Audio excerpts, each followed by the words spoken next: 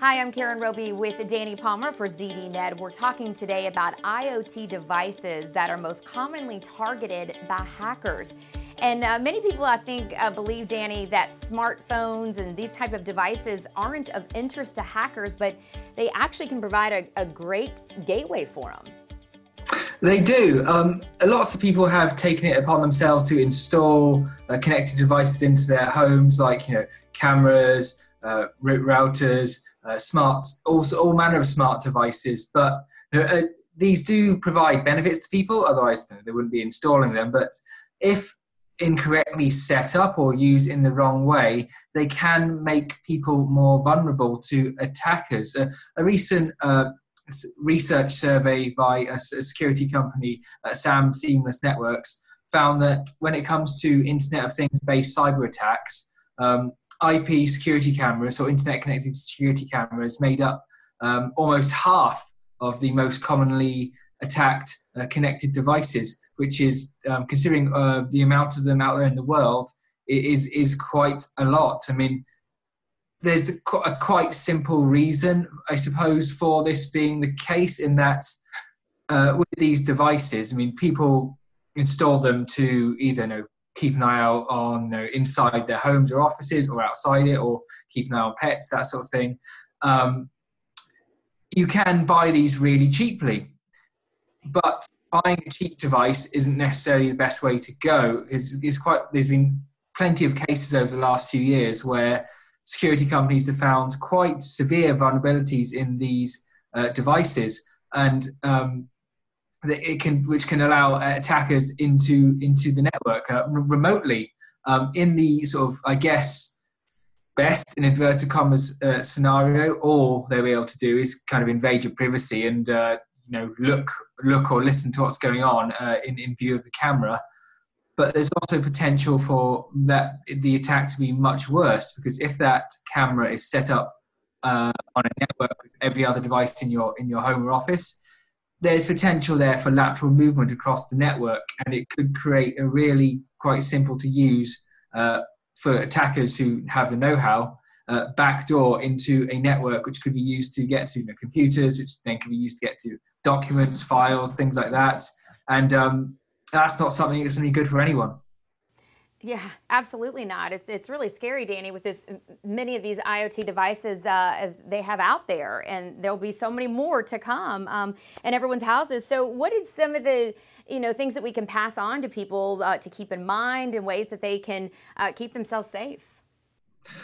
I guess the first thing would be if you want one of these devices, you're better buying them from a well-known vendor of technological products. I mean, here in the UK, there's a scheme where organizations can sign up to say, look, we are managing our IoT devices securely, and some quite big names have signed up to it. I guess one of the reasons this is kind of happening is because when people buy these things, they're looking for the cheapest options available. And in a lot of cases, you look on high-profile retailers, you'll see very cheap cameras up for sale. And in some cases, there's a reason why these devices are cheap. Moving away from cameras, there was a big breach last year with a company that sold internet-connected children's toys. And it was found they had lots of vulnerabilities, that the attackers could access stuff stored on them easily. Lots of users use the insecure passwords, including a lot of them using a 3-character password that was used in the YouTube demo video. Basically, this company, it was found, was insecure, but the products were still being sold, and the company didn't really acknowledge there was a problem. It got to the point where these toys are being sold for as little as $10, maybe less. And if an internet-connected device is that cheap, you should probably be asking yourself some questions, because there probably is a reason. There is another way around this, though. If you are buying and installing IoT devices onto your home or corporate network, one good idea is to make sure they're on a separate network to any other sort of important devices, be it your computers, your phones, anything, because in the case that an attacker does manage to get through and breach that device, they'll be stuck on a network which is separate to where all the crown jewel and important information is, which is going to stop them in their tracks a little bit. It's also a good idea, if possible, because some IoT devices don't allow this because they have sort of built-in passwords.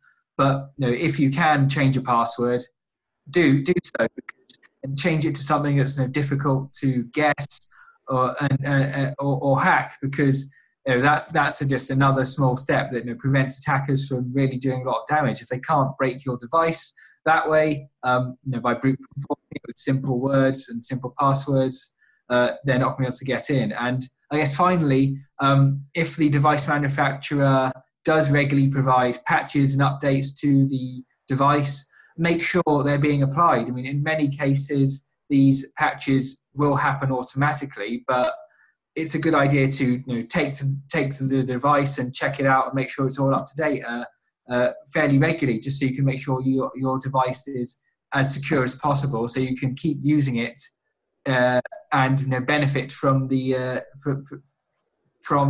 thing you're using it for, be it smart TV, IP camera, or whatever else, because you're obviously installing this to bring you a benefit in your home or office, and the best way to do that is to make sure it's secure when doing so. Yeah, some great advice there, Danny. And as you mentioned, everything from kids' toys to, the cameras that we have around our house to keep us safe. And obviously safety, privacy, all of that is top of mind. But when it comes to these IoT devices, there's more and more of them on the market now. And the amount of data that they're producing, there's just a lot of uncertainties here.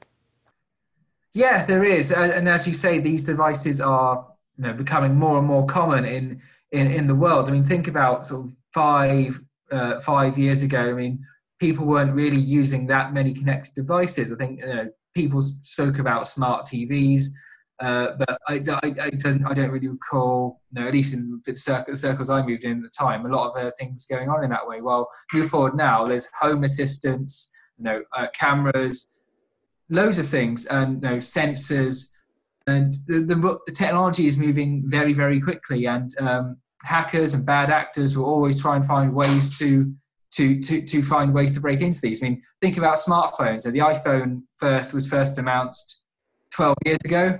That's changed the way we do computing. It's changed the way attackers can break into networks, and IoT devices is following the same trend. They're providing us with more opportunities and useful benefits, but yes, we're still playing catch up on the security of these as well, as they can provide attackers with additional ways in if you're not careful.